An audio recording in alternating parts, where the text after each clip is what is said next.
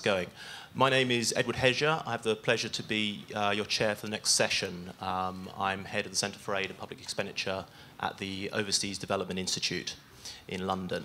This session follows quite naturally from the ones that have gone before, looking at some of the tax and revenue side. We're now going to turn our attention more exclusively to government expenditures, particularly focus on improving the public expenditure management and the quality and effectiveness of public expenditure.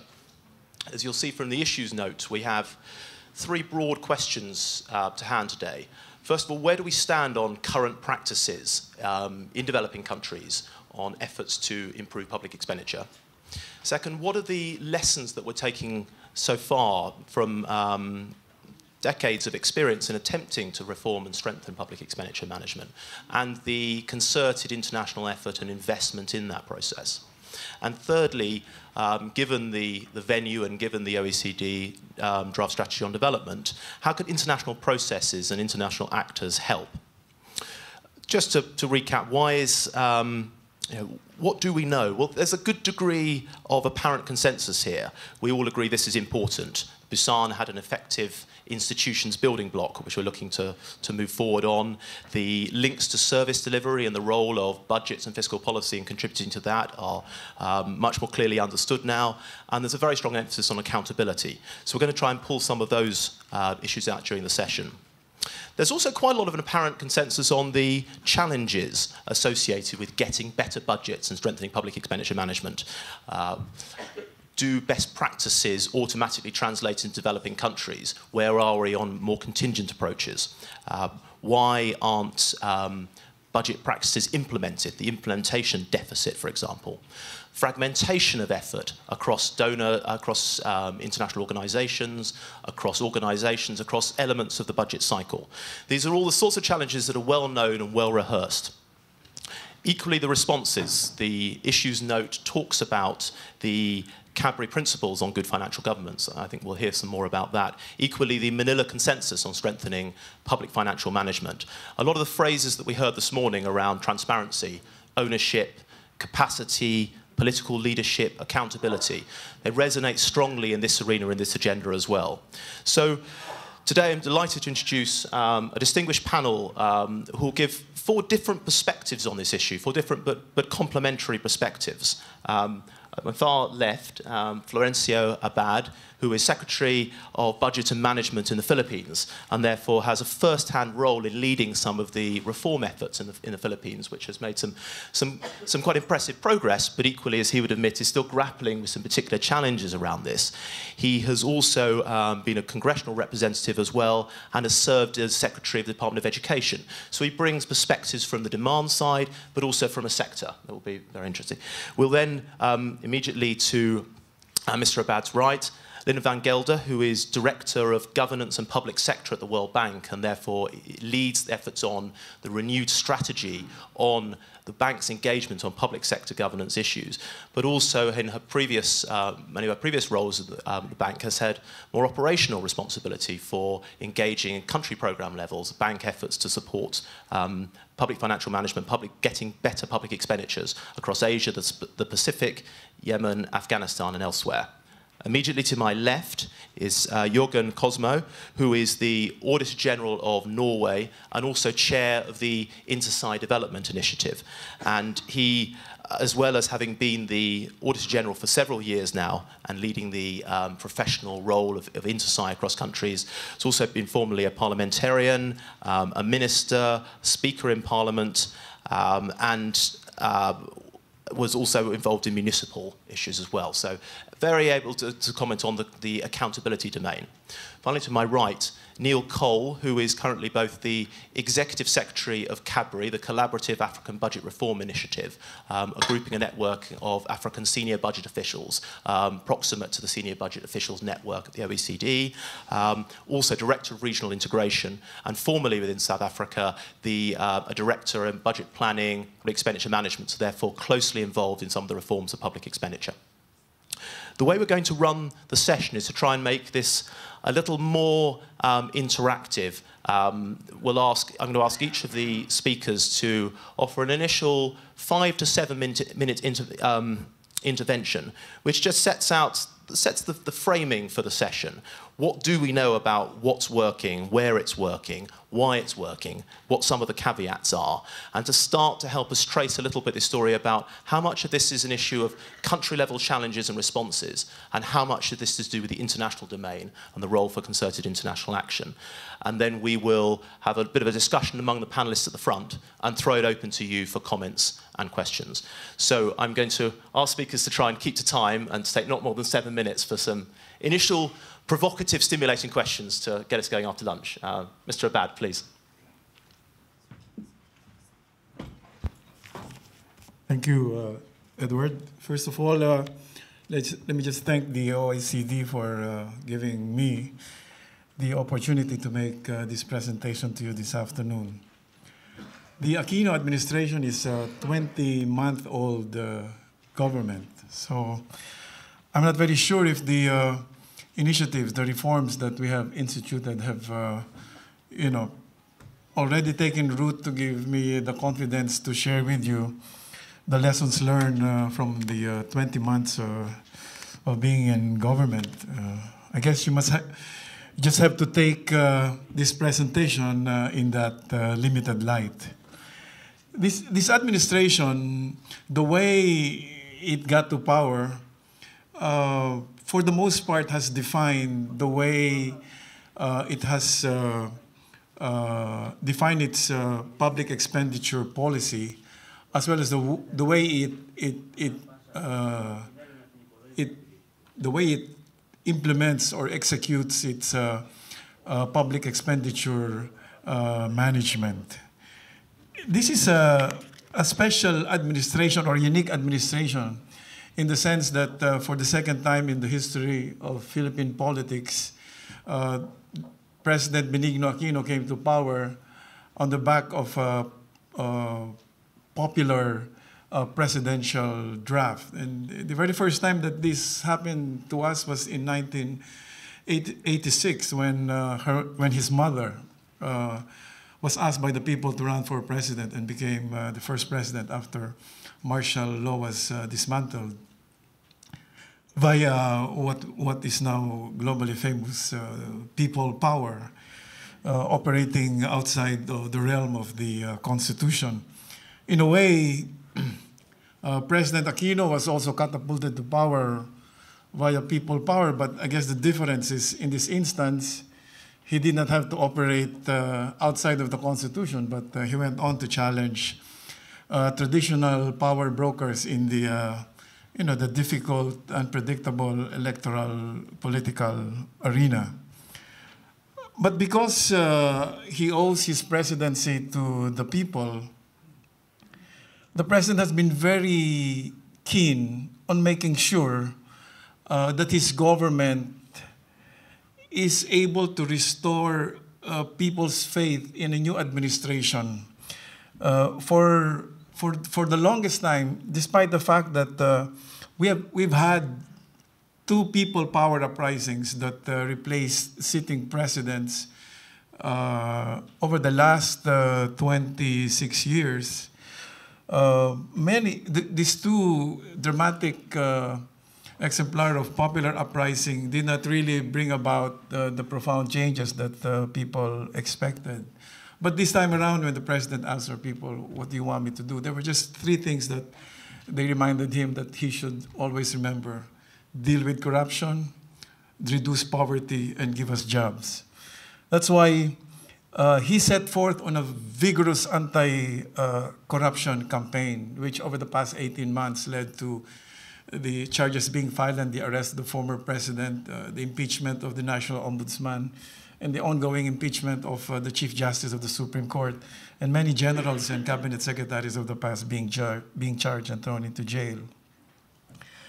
But at the same time, he also had to contend with, almost unreasonable expectations that change can come about fast, knowing fully well the many difficulties that stand in the way.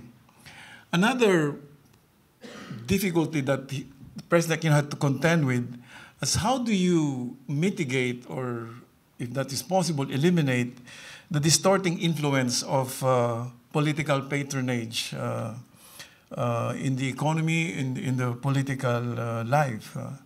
And one of the things that we observe in these recent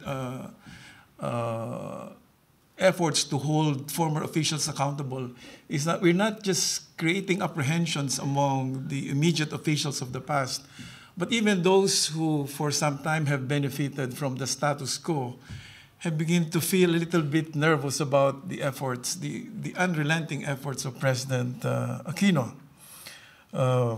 And in some ways, we have seen how they have thrown monkey wrenches along the reform initiatives being started by the president.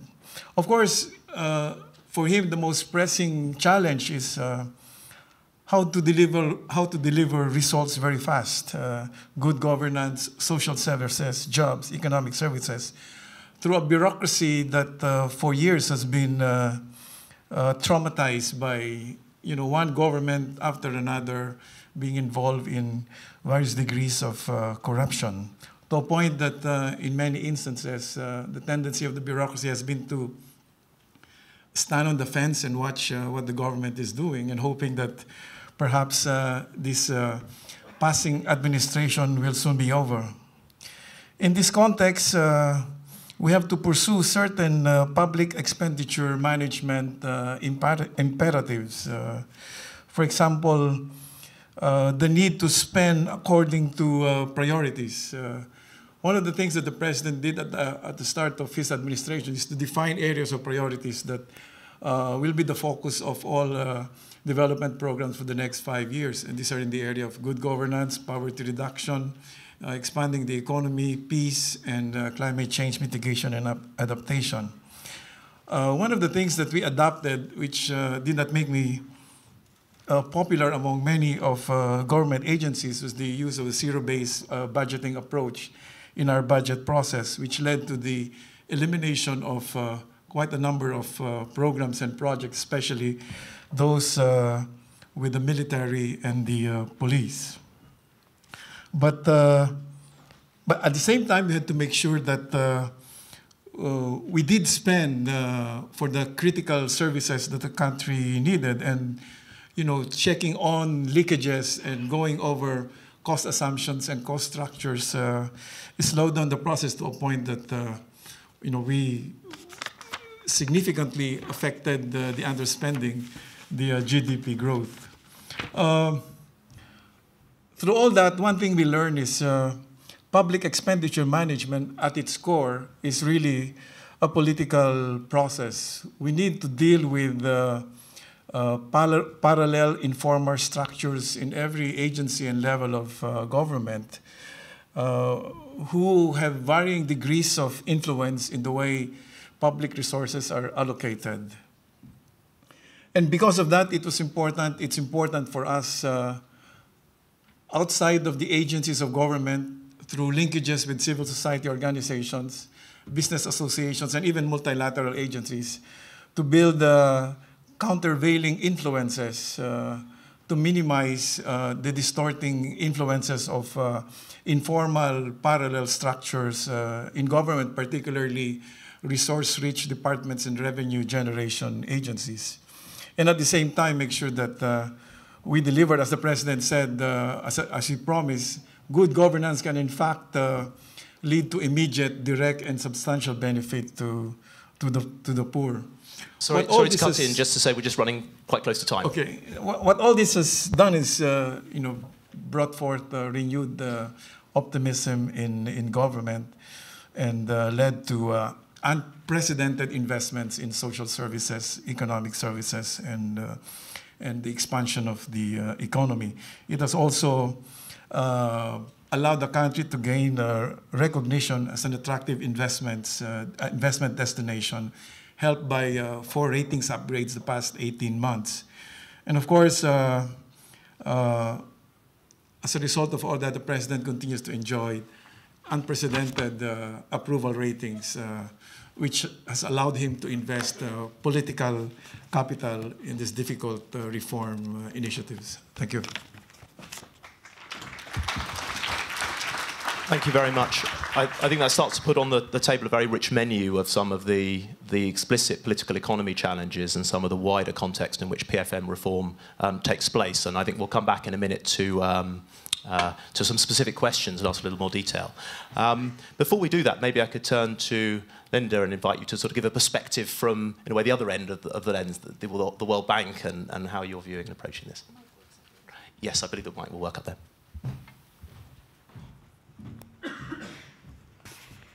Great, thanks very much. I very much appreciate the organizers inviting me, and I'm pleased to be participating on this panel. What I'd like to do in these very brief remarks is actually touch on 3 areas.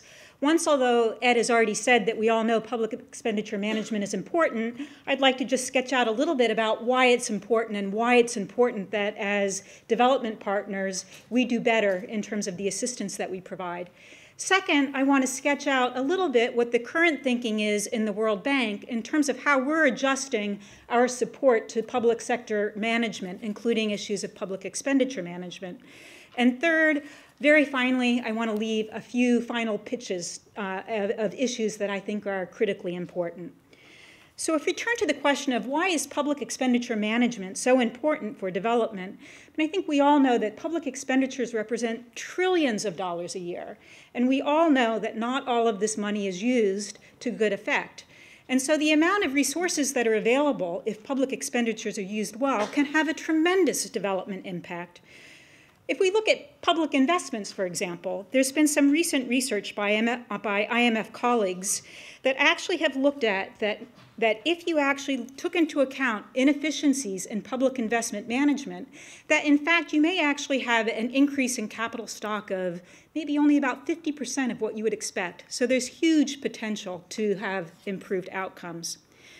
That said, there's been substantial assistance by development partners working to help support countries to strengthen their public investment management systems, but the record has really been quite mixed. The World Bank has an internal evaluations group, and in 2008 they did an evaluation of all the World Bank's support to public sector management approach, and they found that of all the areas, we did a bit better on supporting public financial management than some of the other areas. But more recently, we've actually dug into that data, and we found that when you hold certain other factors to account, we haven't really even done better in public financial management than in other areas. So I think we need to be very careful about having any kind of false sense that we're actually being as effective as we could be in this area. I was also quite surprised by some recent work that we did looking at post-conflict countries, the most fragile of states where donor collaboration is incredibly important. And one of the findings that came out of these case studies was that, in fact, donor collaboration, donor coordination actually emerged fairly late in the game and wasn't really in place in a sound and solid way from the early days. So another area where we can improve. If you look at issues of fiscal transparency, a topic of discussion this morning, there's 40 or so sets of standards on fiscal transparency. There's national laws like the Dodd-Frank law. There's norms by international organizations like the excellent IMF's Code of Good Practices on fiscal transparency. There are multi-donor initiatives like PIFA. There's civil society initiatives like open budget surveys. Yet in practice, improvements in this area across countries, developed and developing alike, are slow. There are overlaps, there's gaps, and there are few mechanisms for monitoring and for enforcement. So another area for much progress. In the World Bank, over the past year, we've been looking at how can we adjust our approach to how we support countries to strengthen their public sector management systems, including public financial management. And there are a few things that we've identified in terms of how we think we can do better. One is we believe that there's a need for continuous engagement rather than episodic engagement in terms of supporting countries. And this really requires that we're serious about working collaboratively with development partners. Second, we're emphasizing the need for a diagnostic approach to how we design projects. We need to focus on what the functional problem is rather than coming in with a pre-cooked solution or a particular form that we're advising countries to implement. And we need to do better about engaging stakeholders in identifying what those functional problems are and being involved in implementation and monitoring of reform programs. And we also need to use political economy analysis prospectively. We need to understand why are current dysfunctions in equilibrium, and what does this actually imply for the feasibility of a reform program. A third area that we're highlighting is the need to actually know better. In fact, we have very few metrics that look at the strength of country systems. PIFA is one exception, but even there's very little granular detail on strength of country institutions. In all of our projects, we don't have a very good learning that's actually coming out of the projects. We have idiosyncratic project measurements, and research is rarely built into our project designs. So this is another area that going forward in the World Bank we'll really be focusing on. So that brings me to my final pitch of a few things that I hope will really be part of the agenda that we discuss in terms of how we can work collaboratively to help support countries as they develop their public expenditure systems. One is really, as I said, taking a problem-driven approach rather than specifying particular functional forms. Second, a need to be realistic and very attuned to the political economy realities in which we operate.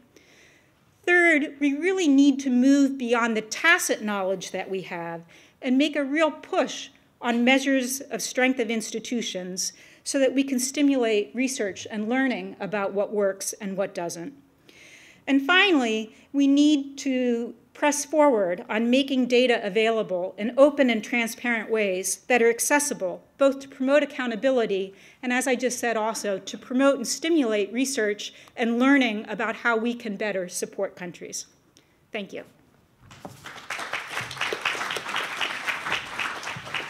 Linda, I think that really helpfully sets out an agenda of issues that we can pick up in discussion, and particularly the phrases political economy resonate, the issues around public investment and the inefficiencies, which I'd speak to that, metrics and diagnostics, and also introducing this issue of differentiation almost. So there's certain categories, different types of countries within fragile states in particular, where different things are possible.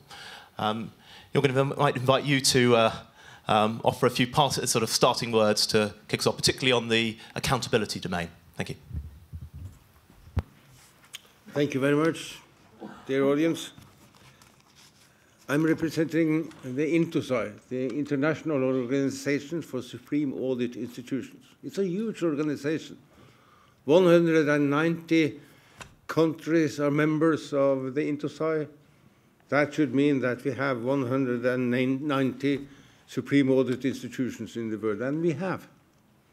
But I don't tell a secret if I say that far too many of those sites don't have the possibility to work, don't have the possibility to deliver, don't have the possibility to produce report, both neither public or to the parliaments, due to the political conditions in the countries, due to the lack of skills in such a way that they don't have the capacity to work within this. That's the reality. Some sites in the developed countries has decided to start program and activities to try to build capacity within these sites. And what we have seen is that where this is happening, together with the donors, where you can, besides building capacity within the Supreme Audit Institution, also work with the government to accept the Supreme Audit Institution as an independent body who can deliver, and building a political and administrative infrastructure in the country, we see that this has a great success. Rwanda has been mentioned earlier today. I can say Tanzania. I can say Zambia, where we have seen that developed science has gone together with the donor society, make a real effort to build the institutions that are necessary to develop good policy. You say, better policies for better lives. It's not a question about what we decide here in the OECD. It's not a question of we that decide in the developed countries. It's a question about what kind of politics are we able to give these countries a possibility to develop in such a way that they can create better lives. And for that, you have to have institutions that can produce good governance. You have to have parliaments, but you also have to have independent institutions who can see to audit, scrutiny, and build the necessary independent security around their politics. But there is no secret that there is a far way to go. We have started a cooperation between INTOSAI and the donor community, and there are 16 donor institutions who participate in this cooperation to try to develop a global initiatives for this issue. We made a stock-taking report all over the world, looking into size and looking into regions where there's a real need for support, and came to approximately $250 million are needed, in fact, to bring some of these highs up to a level which is more or less acceptable. And as I say, it's not enough to develop the SAI. You have also to develop the government and the parliament and the different institutions which is necessary in such a way that the SAI can exist. You have to build an accounting system because it's difficult to audit without an accounting system. All these countries which are in really need to support, they need all of this. Therefore, it has to be a broad cooperation between the Supreme Audit Institution and the donor society. After this stock-taking report, we asked for a global response on projects. Projects who should be ready to put into work, and we got a result approximately around $90 million, which is in fact ready to be implemented. But we lack the money. It's not donors enough to provide for these $90 million that can give the size in the developing countries the possibility to in fact invest in that kind of development. It is a tiny, tiny, tiny bit of what's needed, of what's given in developing countries. Approximately 0.2%. We need that, in fact, to go further on with the development. So I hope that some other donors can come to the floor and be able to produce that kind of money that's necessary for SAIs to take a responsibility for the human training. The existing SAIs in the developing countries are ready to take a responsibility for the developing of the human capacity. But to get a SAI to function, you need premises, you need IT equipment, you need cars, you need possibilities to go around, and you need an infrastructure to work within. And this must be a possibility for the International Donor Society to participate within. What we see is, where we succeed, the SAI can, in fact, really improve good governance in the different countries. We see that a developed SAI can play a role in making better policies for better lives. On the other side, it's also a guarantee for the donors that the money they invest in developing also are scrutinized and audited in a right way. For example, for Norway, giving a lot of money for protecting rainforests, also in Indonesia. I, as an Auditor General of Norway, has to rely upon the Indonesian side to take care of the audit of those money. and report in such a way that I can get an overview when I am going to report to the Norwegian Parliament about how this money are used.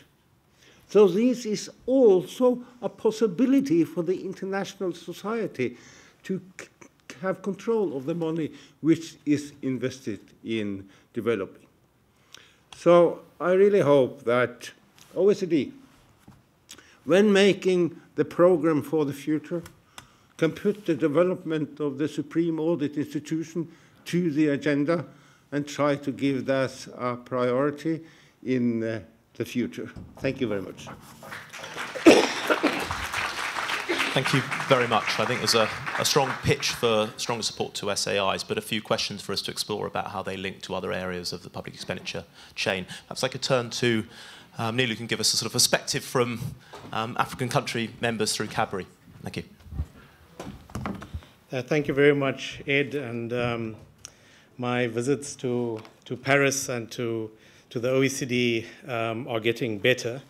My very first visit to Paris, I got ripped off by the taxi driver, and the hotel that I was booked into was undergoing renovations. It certainly taught me some important lessons, lessons about planning, lessons about budgeting, lessons about decision making, and also lessons about how evaluation needs to feed into what it is that you do the next time. And I think the point was made earlier about us constantly repeating our mistakes.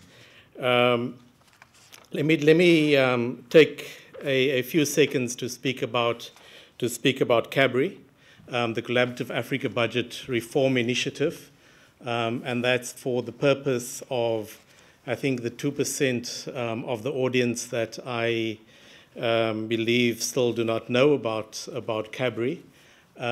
Start by saying that CABRI is a very small network at the moment of senior budget officials, and its membership is drawn from senior budget officials in Africa, from ministries of finance and planning, and has a very similar basis to the senior budget officials network that exists here in the OECD.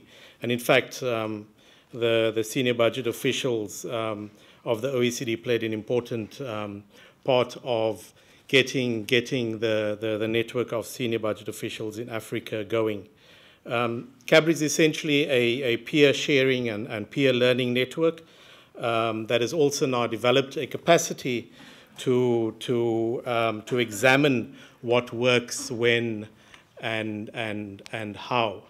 Some of the work that we've been involved in is medium-term expenditure framework reforms, helping countries to improve expenditure management, helping countries to improve the information that they put out on the decisions that they take, and also the allocation of resources. We're doing some work on program budgeting and also on fiscal and aid transparency. I think it's our sector dialogues that we're involved in that points to several lessons that I think are important for this discussion that we are having here today. And let me turn to a health policy dialogue that CABRI initiated, and the intention was to bring finance officials into the same room with health officials, because typically in the engagement in the budget officials, health officials believe that if you give us more funding, we are able to solve the problems or the challenges that we are faced, and we are in a position to improve the outcomes. Finance officials think quite differently. Finance officials think that it is about capacity, and finance officials think that it's about improving efficiencies. And if you improve efficiency with better capacity, you are going to be able to possibly use less resources, and you are possibly going to have better outcomes. And that points to an important, I think, precondition, and something that we have learnt in ways to improve public expenditure, and that is that there has to be, within the budget process and within the planning process, there has to be a greater focus on what achieves value for money or better value for money. That throwing money at a problem and wishing that it's going to go away seldom works. And I think there are two examples that we can think of. And the one is within the EU context, and the other one is within the AU context. We know that the bailout is not going to work if the bailout is not accompanied with necessary capacity building and also some very critical reforms to the public financial management systems of the countries that are going to be receiving those bailouts. And that's my one controversial point that I'm allowed to make. Within the AU context, there's a continental shift towards adopting budget targets. So countries that are members of the AU have to allocate 10% of the budget to health. They have to allocate 5% of the budget to agriculture, and they are asked to allocate about 15% of the budget to education. So that gives us 30% of the budget that has been allocated. And there is a push, especially by the sector ministries, that the AU at a continental level adopts these spending targets. And it is hoped that by moving up your budget allocations to these spending targets, that you're going to achieve greater outcomes. When finance ministries stepped into this discussion, they said, hold on. Well, firstly, if you do the simple arithmetic, then it's not going to work out, because that takes you to about 30% of your budget allocated on 3 programs. And if you're spending about 40%, 47% of your budget on public sector wage, it takes you to about 70%, and just under 30% is not enough to do the other things. You're going to have quite a few very angry ministers. So budgeting cannot be about the setting of targets, and it cannot also be about just throwing money at a problem and thinking that it is going to go away. I think it is about constantly examining that link between the inputs, the outputs, and the outcomes. And the budget process is an important tool that we have, not only in the Ministry of Finance, but in all of government, to examine issues of value for money. Let me make a quick point on what I think is also important in terms of what we've learned, and that is that politics do matter. And politics matter because it can have a good influence on the budget process and improve the spending decisions that are taken. But politics can also be a very bad influence on the process. I think politics is good when it contributes towards political buy-in, when you have a collective that is ensuring that policies inform the budget decisions that are taken, and are involved in the entire process, and where you do have your cabinet or colleagues of a Minister of Finance that are able to support the decisions that are taken and also understand why those decisions are being taken. But we also know that politics can be bad. Powerful ministers sometimes walk into the office of finance ministers and say, you need to increase the allocation to my ministry. And we know that powerful ministers are usually ministers that come from the security sector, the kind of things that we maybe should not be spending as much money as we currently are spending. A very important initiative that has taken root in many African countries, in ministries of finance, in the budget process, has been the establishment of ministerial committees on the budget. And these ministerial committees on the budget are a grouping of senior ministers. They come into a committee with the Minister of Finance. They remove their sector hats, so they're no longer the Minister of Education. They're no longer the Minister of Health. but they discuss the budget as a whole. So they will look at the fiscal framework, they will look at the spending priorities, they will look at plans of departments, and they'll match the top with the bottom. And what that does is that when the Minister of Finance then goes into Cabinet to present proposed spending plans, there is buy-in at that point. So let me conclude at this point, and I hope that I can come back a bit later to speak about what I think some of the reform priorities are that will contribute towards better budget decisions and also improved spending. Thank you very much. What I propose to do briefly now is to sort of abuse my position as chair and see if I can ask a few follow-up questions to draw out a couple of themes, and then we'll put that back to you and ask for some comments and reflections and perhaps any specific questions to the panel. We have about 40-45 minutes.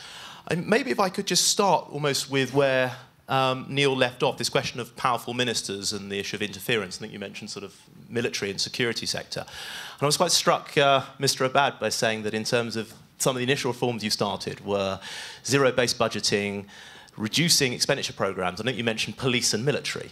So a lot of the experience analysis would tell us that you've started tackling precisely the most difficult thing. Maybe it would be useful to sort of tell us a little bit more about how did that happen in practice? What were the ingredients of that particular reform, and where do you see the dangers to its sort of subsequent progress and sustainability? Yeah, well, fortunately for the Aquino administration, when we took over, one of the departments or agencies identified in the media and generally in society as most corrupt were the military and the police.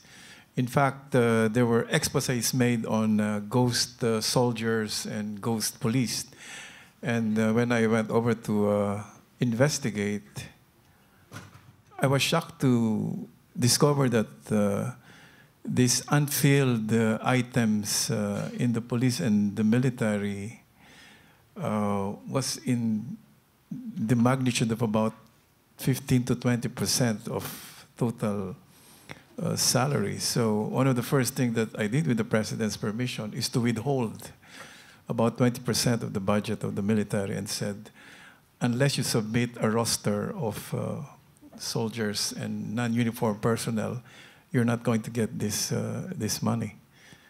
And they complied, because the other thing that we withheld were pensions, which we also discovered were fraught with irregularities. So for the first time in the history of our country, we now have a complete government manpower inventory system, which is held back by the refusal of the military and the police to submit their roster, always using the excuse of national security as a reason why they cannot disclose the roster.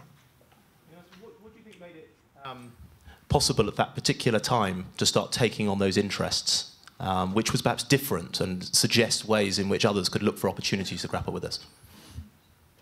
It has a lot to do with the leadership of the president. He's really put himself up there saying, there is no way that we can compromise with corruption in my administration.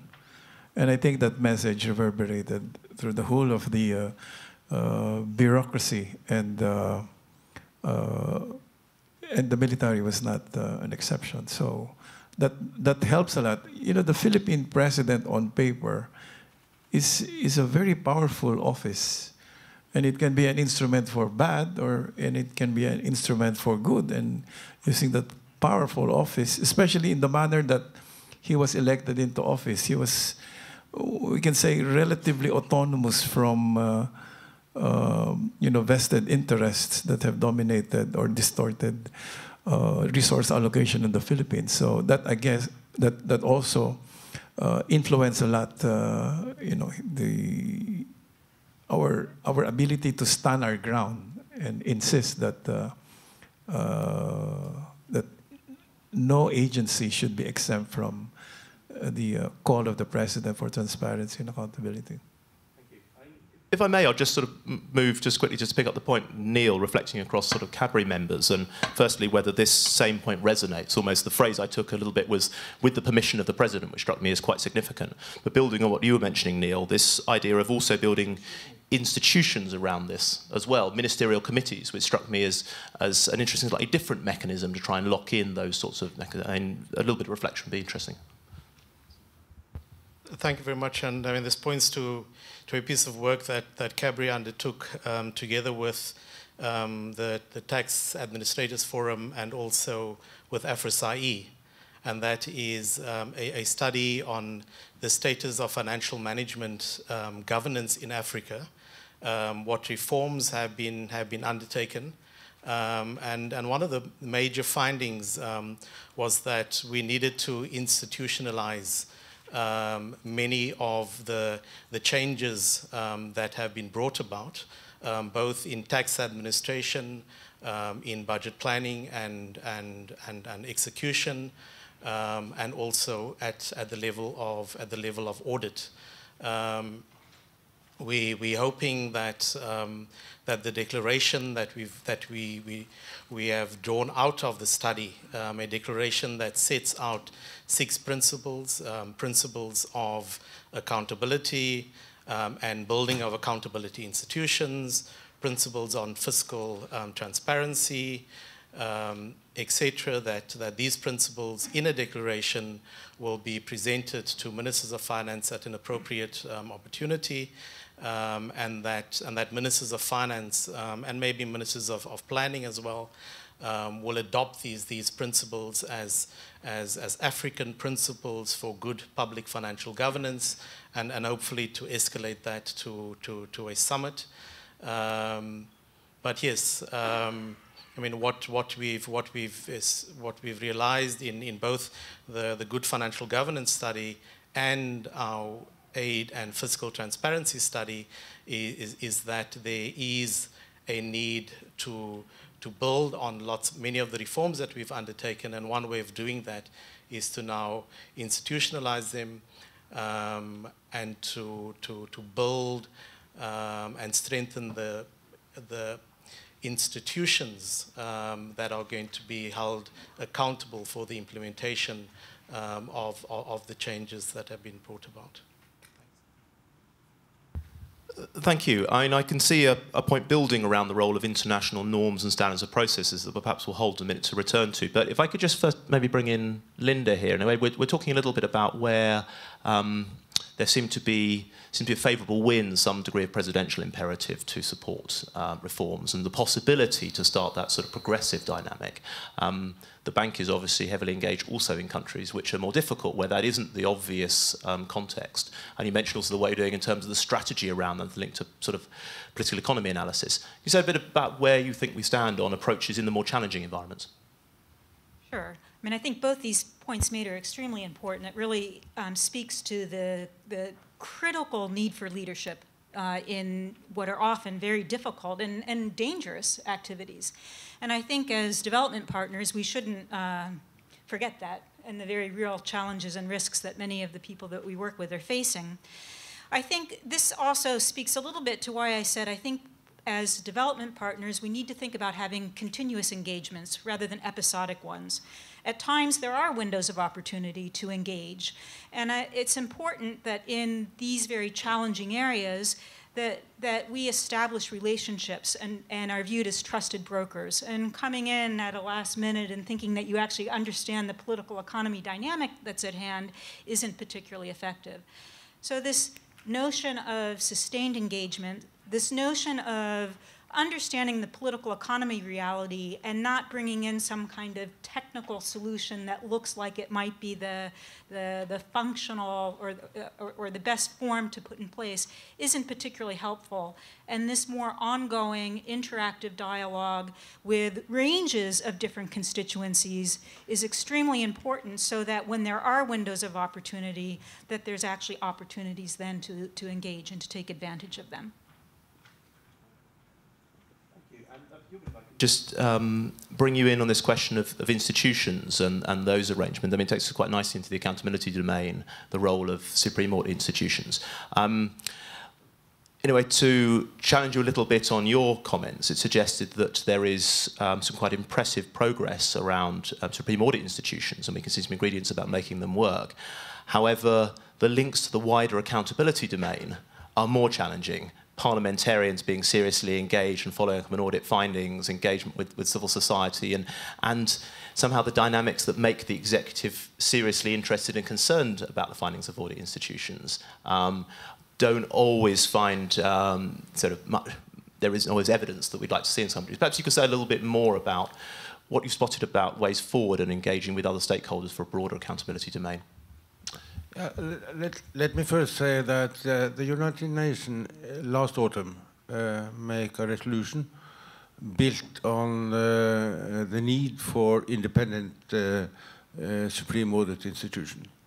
That resolution was anonymously accepted by the United Nations, so you can say that you can believe that all UN members understand that they need a Supreme Audit institution which is independent, but that's not the fully truth of it. But at least we have got an acceptance from the United Nations.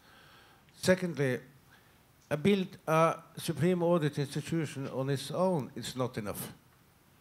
Without having the possibility to publish a report, without having a Public Accounts Committee or similar in the Parliament who can handle a report, without having a government who respects a report, if there are a possibility that the politicians can hide the report and that's not shown publicly, there is a lot of elements that you have to go into if you shall secure that the Supreme Audit institution shall play an active role in promoting good governance, securing transparency and accountability. For example, due to the question of connecting to the military and to the police, there is always a challenging issue for the SAI to go into detail in these institutions because they hide under the legislation connected to security, and you cannot go into these and these areas because they are important for the national security and so on and so on.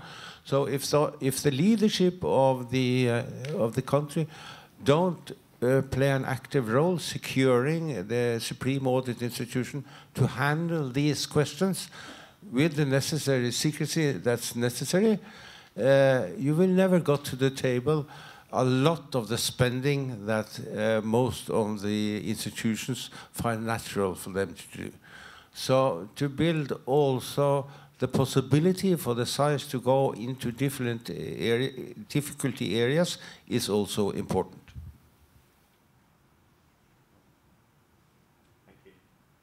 Look seamless by switching mics. I think what I'd like to do is sort of bring people in and some comments. I mean, we've started to draw out a few strands here and looking at the possibilities of engaging politicians in this area that has perhaps suffered from a rather technocratic approach in the past, the role of the accountability domain. So what I would like to do is collect a sort of a set of comments, or if there are specific questions around the room, and then we'll ask the panel to sort of come back on that. May I just ask people when they start just to sort of let us know who they are and if they have an organisational affiliation, then it helps the speakers contextualise that. Gentleman over there on the left, my left. Carlos Primo Braga, Director, World Bank Europe. I would like to pose my question to Mr. Abad. Very interesting presentation. And I think it comes together with the issue that Linda pointed out about the importance of continuous engagement. Because when we talk about governance reform, there is a view of the world that I think it's totally discredited, but it's still out there, which is what I call the Niagara Falls view of the world. Is the view, you know, Niagara Falls, the water above and below are very calm, but the transition is a beach. So the Niagara Falls view of governance reform is that, yes, you have this equilibrium of high levels of corruption, you introduce a program of governance, transparency, and then you bring the country to an equilibrium that is with much lower levels of corruption.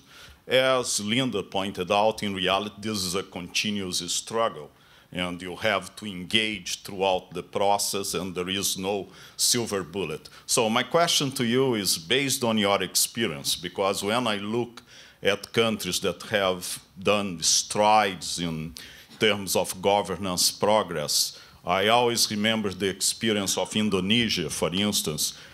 Sri Mulyani Indrawat, former minister, nowadays a managing director at the bank, she told us that, well, we have to choose our fights because we cannot do everything. In terms of tactics, let's choose a few areas that have a very big demonstration effect. So she chose at that point in time customs administration in one of the main ports in Indonesia.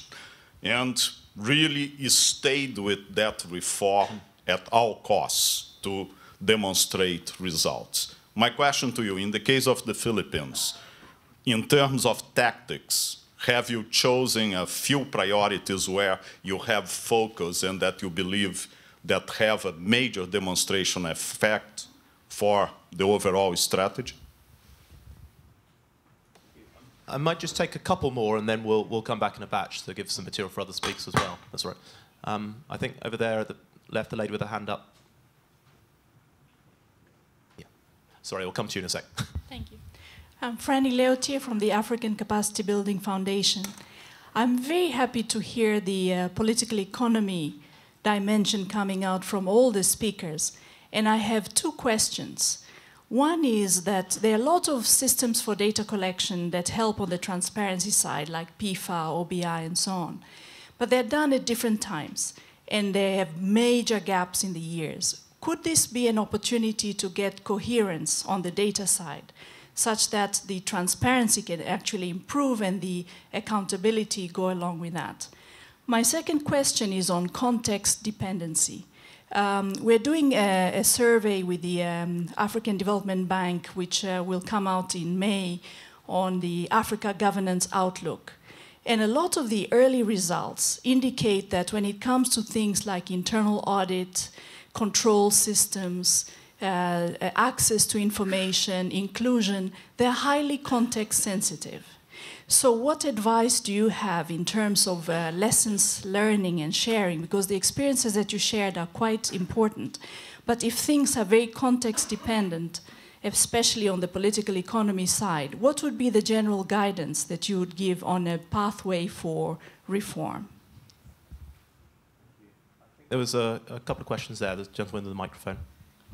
Yeah, Tony Tuhan from IBON in the Philippines. We're an international organization, Better Aid, but we're based in the Philippines.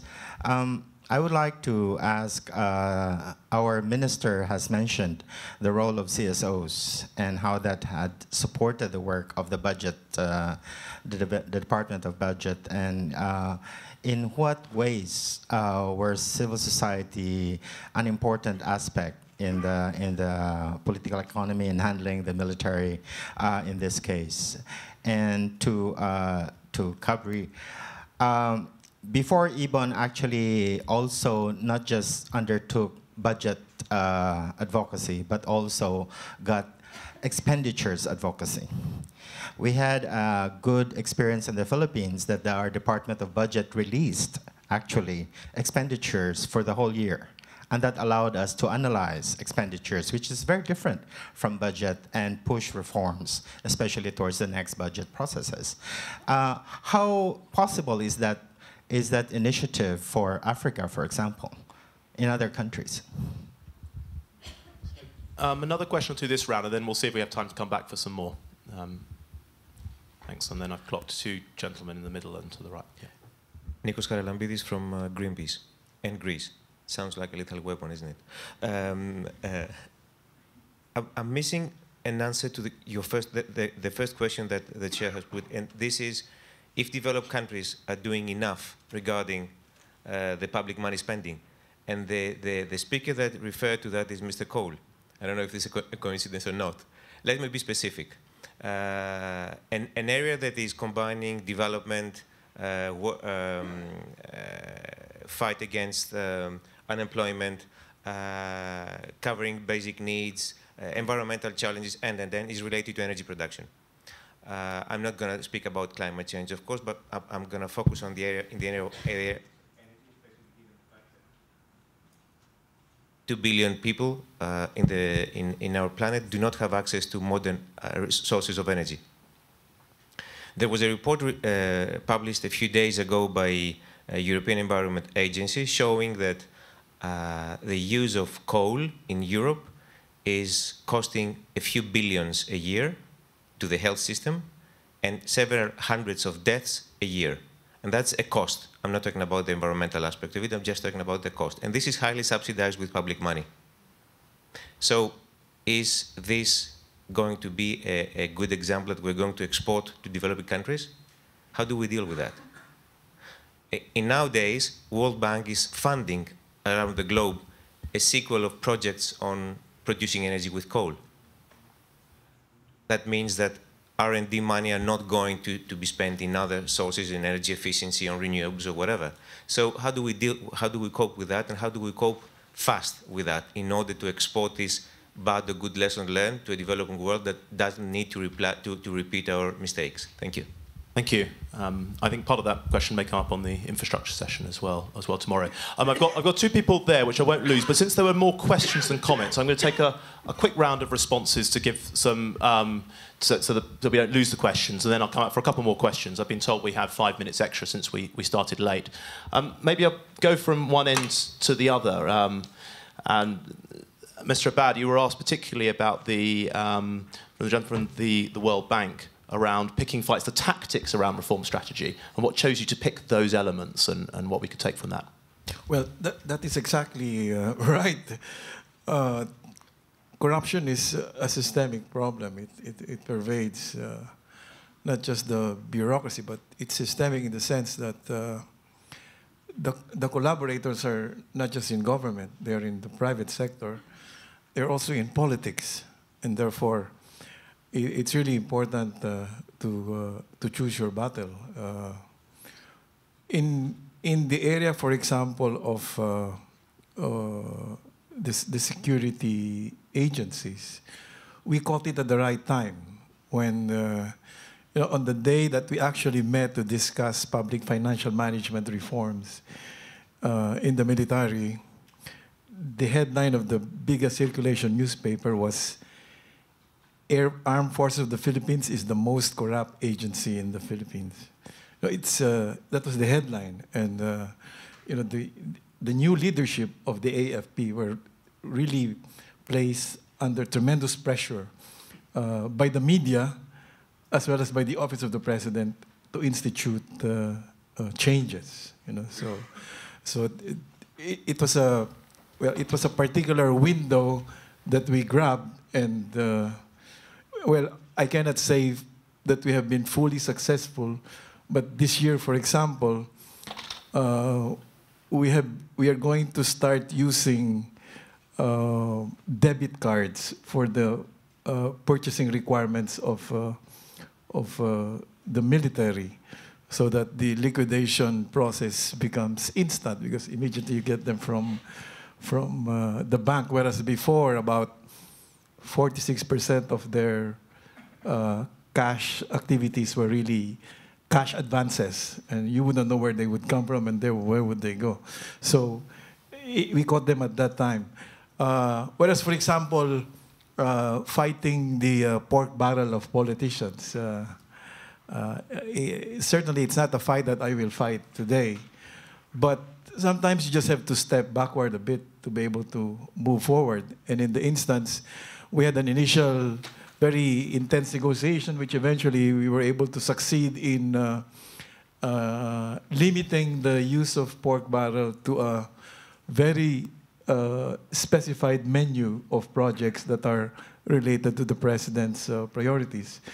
And at the same time, we also got them to agree at real time we were going to publish releases made to those projects so that citizens can have access to the project listings of the legislators, as well as projects that are tendered who won the bids at what price based on the tendered price. So in a sense, we did not stop it, but somehow we were able to move forward by limiting the scope of the discretion, but at the same time inducing transparency in the transactions using the pork barrel system. So you're correct in that there's just too many areas to watch, but you just have to pick both the instances where the political support is weak, and therefore it's easy to come in and dismantle the syndicate in that particular agency, as well as the timing that it opens up to you. Move along. I think, Linda, various points you might want to come in on regarding the World Bank, the tactics around strategy and sequencing. I think it strikes me that one thing that people are always looking for is the answer to the question of what's the ideal sequence, and do we know anything about that? And that plays in nicely with the question of context dependency, actually. And so there may be a few points you want to pick up.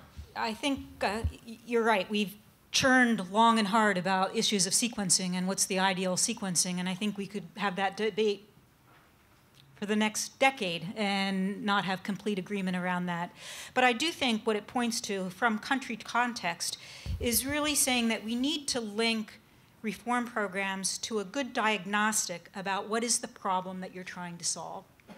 And that links also to the problem not only in an upstream system, but how that then has an impact and plays on the ability to deliver the services or reach the outcome that you're trying to achieve. In addition to the diagnostics about what the problem is, I think really understanding the political economy. Why is the current system currently in equilibrium the way it is? If it's not the desirable outcome, what are the factors that are at play that are pushing the solution to that point? And finally, I think also in terms of thinking about the sequencing, we should be paying a lot of attention to this issue of capacity and capability. So when you think about capacity, which is oftentimes what we talk about, is there human resource capacity, is there the IT capacity? That in some sense is only part of the story, and we need to probably be paying more attention also to what is the capability of turning that capacity into the outcome that we're actually trying to achieve. So I think in terms of trying to think through the issue of sequencing in particular country context, these are a few of the issues that I would suggest that one think about. I'd like to come back to just one other point on this question about whether or not one could link PIFA and OBI sequencing to generate more information. I think that for a variety of reasons, they're quite different instruments and serve quite different purposes. I think it would be quite difficult to align the timing of these instruments. But what you raise is an important point.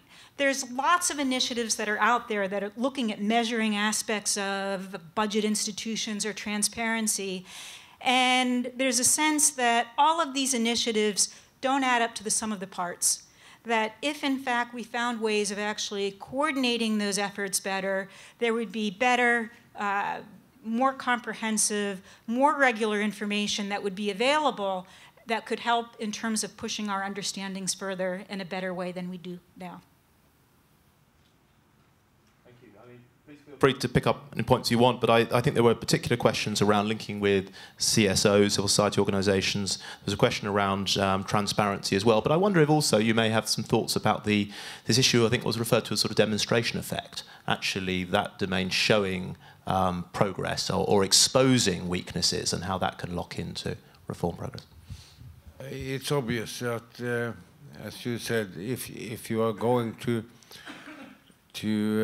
put into projects, you have to have an evaluation and have a concrete evaluation, what's functioning, what's not functioning, what areas should we put investment in, where should we do our resources. Just go in, just to go in is, as I see it, the wrong issue. You have to have a broad evaluation, and the donors has to do that together. Because what we see is the donors gets in different projects with different political commitments, and they have to be together and see the linkage of what they are doing connected to the results. And secondly, there was an interesting question connected to environmental issues and good governance. Why invest in projects that done to destroy our climate or some other areas? Of course, that is a very interesting question. In the INTOSAI, we are developing working groups in every INTOSAI regions to look into questions about environmental auditing. I think this is an issue which Supreme Audit Institutions has to go into, and it's a question about good governance, but it's also a question about what is the right policy for the future. I can mention a lot of different audits that we are doing, both national or joint audits. Perhaps the biggest audits we are now doing together in a world perspective is how the different countries follows up the Kyoto Protocol. So this is questions which is on the agenda. Sorry, I'll pass it. Thanks very much. Neil, I just wondered, in addition to the questions you've sort of covered, whether you could start giving some thoughts as well on these questions from CABRI members on the sort of the sequencing of reform, any views on that, and equally this point that Linda was drawing, distinguishing capacity and capability, and whether there's something else in the nature of, rather than just the technical skills, but the capability around reform, and what we're learning from countries would be really interesting. Thanks, Ed. I sometimes wonder whether we should change this word sequencing to the synchronizing. Because it almost seems to imply that there needs to be several things that are happening at the same time and they're all kind of working together like an orchestra. Because sequencing implies that something needs to be done before the next thing can happen.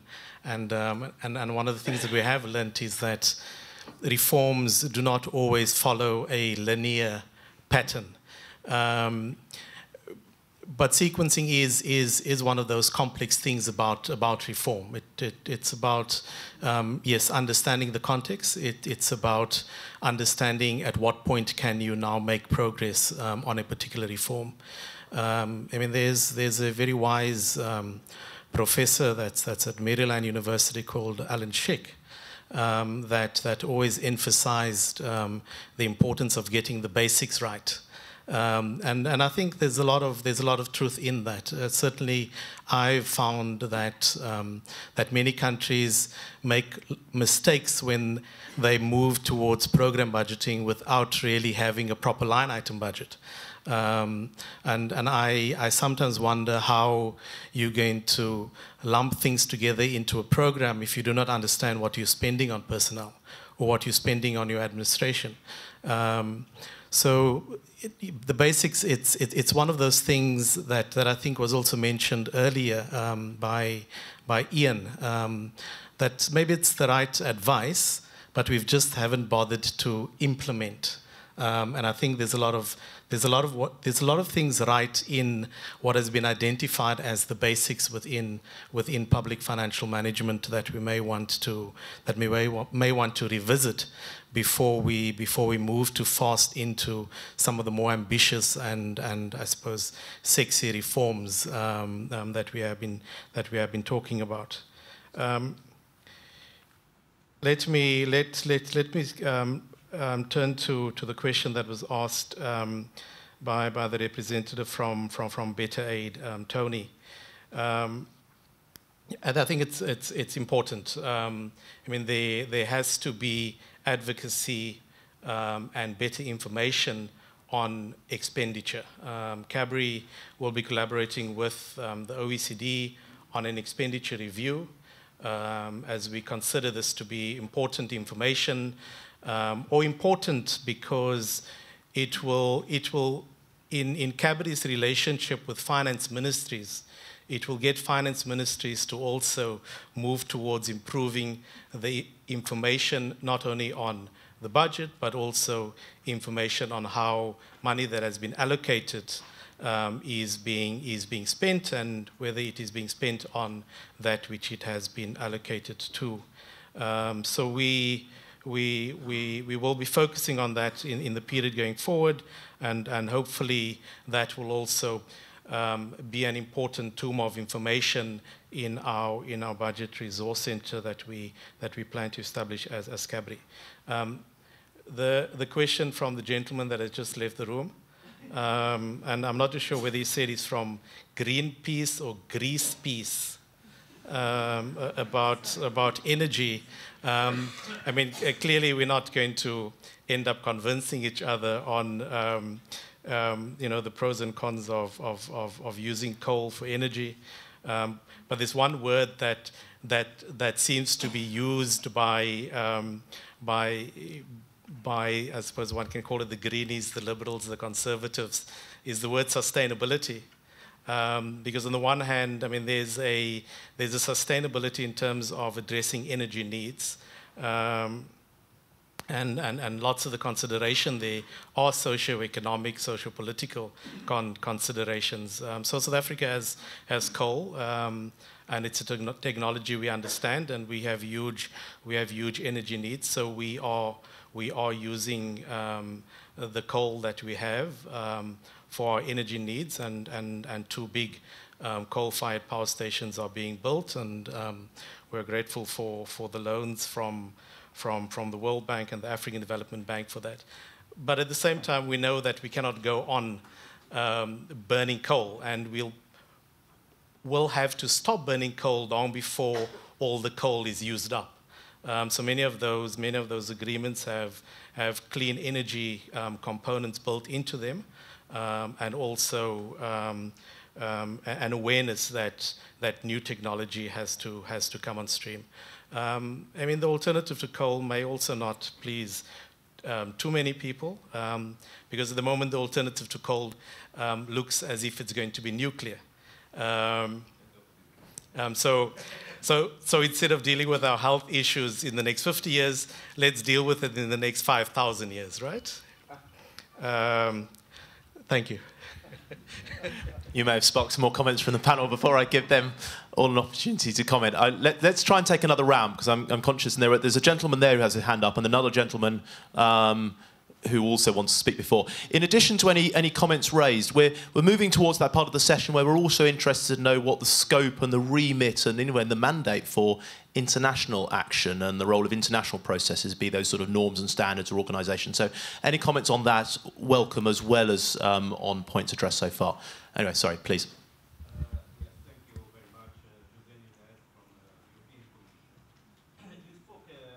The political economy, but this morning I think there is something missing, because this morning when we were discussing the relation between the taxation and the expenditure, I think it is very important, there is no doubt, but in any case governments, they run deficits and they accumulate a huge amount of debts. It means that there are some drivers on the expenditure side that are not completely matched on the taxation, at least in short term, because in long term, someone has to pay. So it means that, and I think it was nailed from CABRI, we have to pay much more attention on the allocation. And the allocation, I have the impression that when you speak about effectiveness of expenditure, you are speaking more on the efficiency and not on the priorities that we have to finance. And this is an important part that, unfortunately, it happens in period of crisis. When the government have to reduce their spending, then there is a debate what we have to reduce. We have to reduce the pension age, we have to reduce this and that, but not on the medium-term base. And even when Neil, he touched on the allocation, but very briefly, you touch on the struggle between the different ministries, which is an important component. I think it was even Alan Schick who said, whatever the budget classification that you use, you end up always on the institutional allocation of the budget according to the power of the different ministries. But there is the question also on priorities, and I think it's important to have a public debate, and this is part of accountability, what kind of policies we can afford. And this morning we spoke about, someone said that OECD has to use its role not to have to be a fire, to reflect more. And I think you should reflect more, particularly on the emerging, developing countries where you have a different structure of the population, different needs are arising, so how we can better define those priorities and those policies. Thanks. Challenging question. I'll give the panel pause of thought while we see. Are there any other comments? I can see there's someone just there in the middle. Can we get a microphone to you? I think we... Sorry, please bear with us.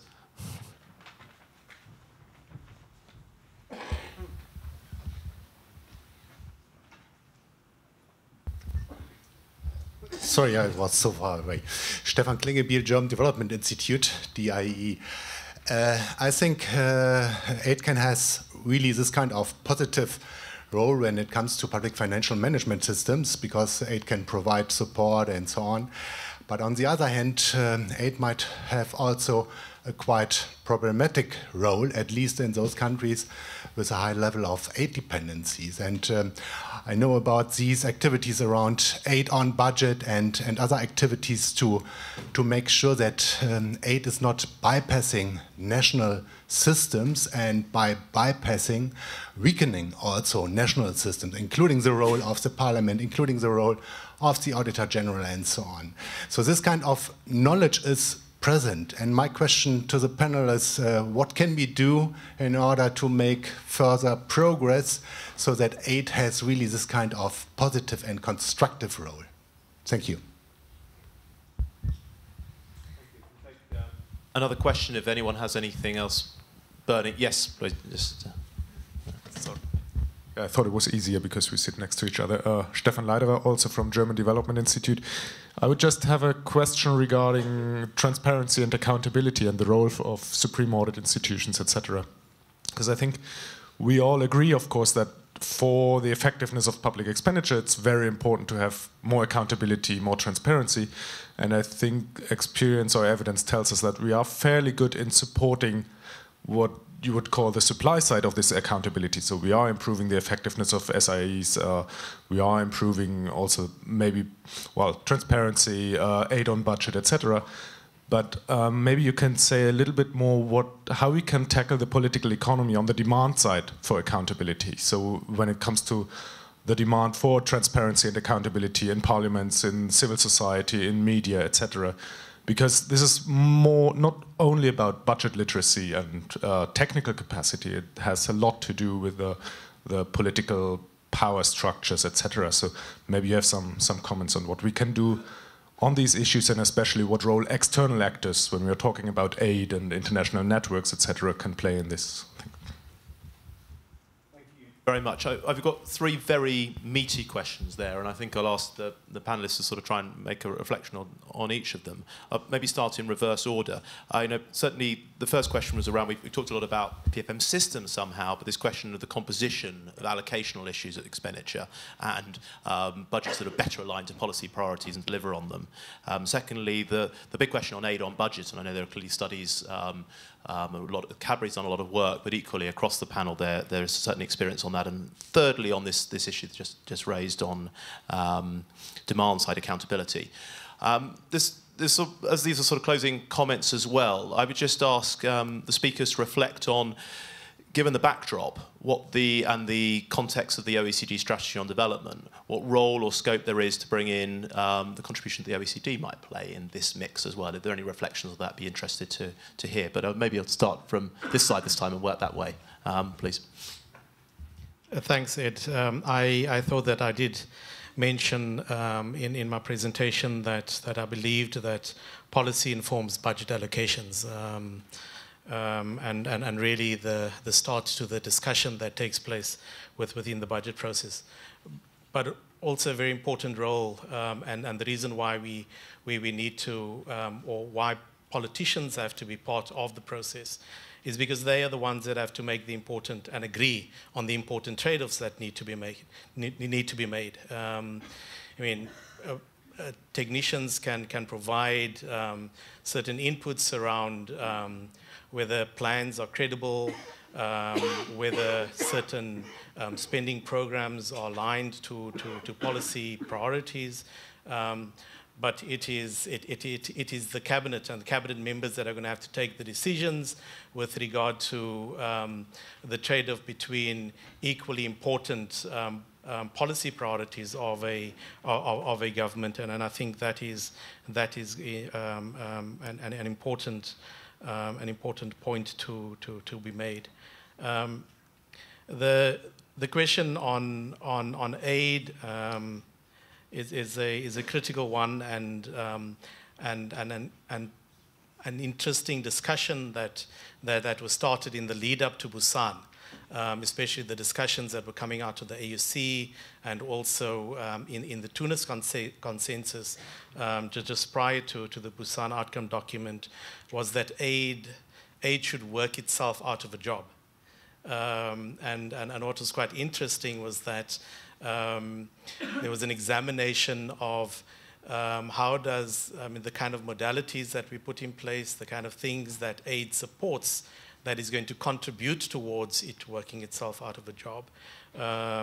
Should aid be moving towards supporting the productive sectors in heavily dependent, aid-dependent countries, so that you can improve domestic resource mobilization within those countries, so that over time they become less dependent on aid? Some difficult questions that have been raised in that regard, but it also points to some of the unanswered questions within the Busan outcome document. Take earmarked funding, take use of country systems, and start asking how does this in fact contribute towards not achieving that objective of aid working itself out of a job?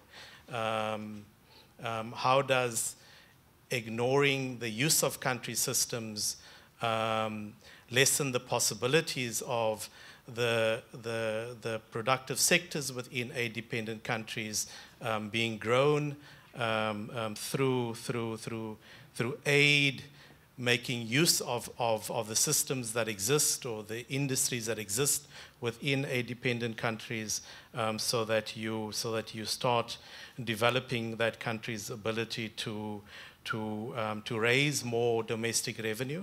And the only way that countries are going to be in a position to become less dependent on aid is if they are in a position over time to start raising their own domestic resources. I think it's an obvious point. It's how we get there that is going to pose some very difficult challenges. Thank you. I'm a strong believer in building political and administrative infrastructure in governments, in parliaments, in the society as a whole, on a national and regional and local level. Without that, it's very difficult to get all support to be sustainable. And it has to be in our view when we go into the different projects that this has to be sustainable. This shall not benefit people only while the support is given. It shall be a part of building an infrastructure that can provide for support to people in the future. That's why I'm so occupied of building institutions. Secondly, corruption is perhaps one of the most important issues that we have to fight. Without fighting corruption, we will have no possibility to reach the Millennium Goals of the United Nations. And to fight corruption, you have to develop good political and administrative infrastructure. You have to develop supreme audit institutions. You have to develop the judicial side.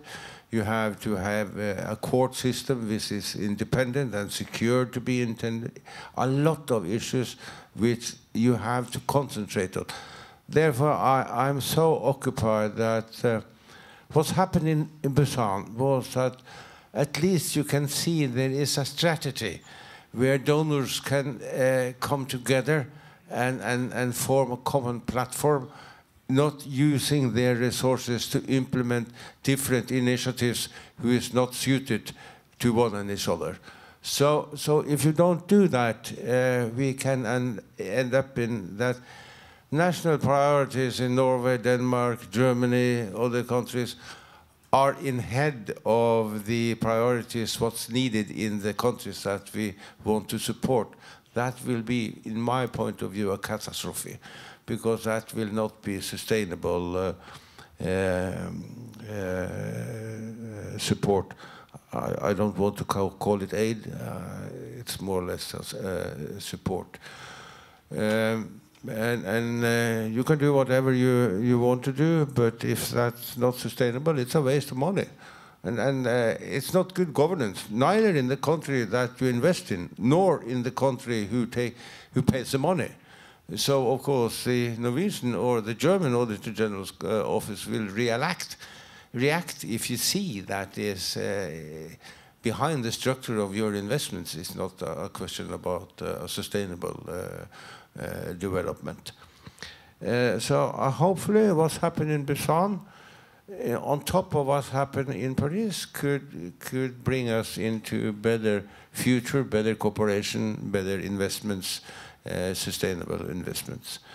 And finally, I really hope that we can be able to work together in the future, because we see in countries where we go in taking a fuller responsibility for the whole chain, we succeed. But in the countries that we are not investing in the chain, but only in parts of this, we don't succeed.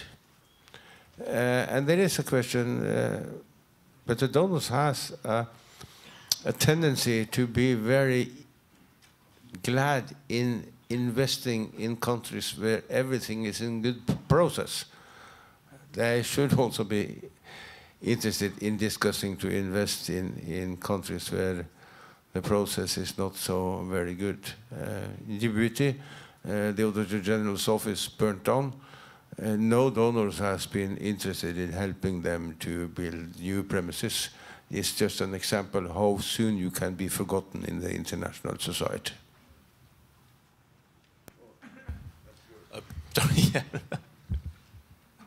Thanks. The observation that this session discussed largely issues of public expenditure management, I think, was correct. But the issue of public expenditure allocation is also clearly an important one.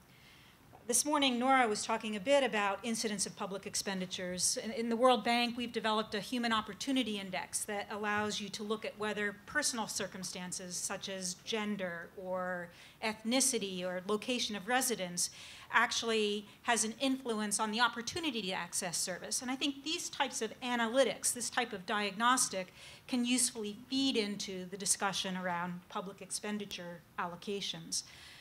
Let me just make one observation on the question of use of country systems. And there, I think the real challenge is for us not to think about this as a binary choice.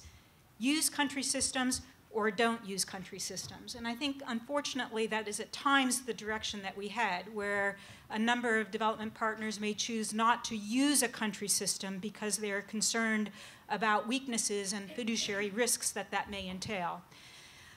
I believe that there are intermediate ways, even if there are weaknesses in country institutions and country systems, for development partners to find ways to use them so that they're actually strengthened, rather than, as you say, actually undermine the development and strengthening of those systems. I just want to go back to the earlier observation about the usefulness of crisis periods in making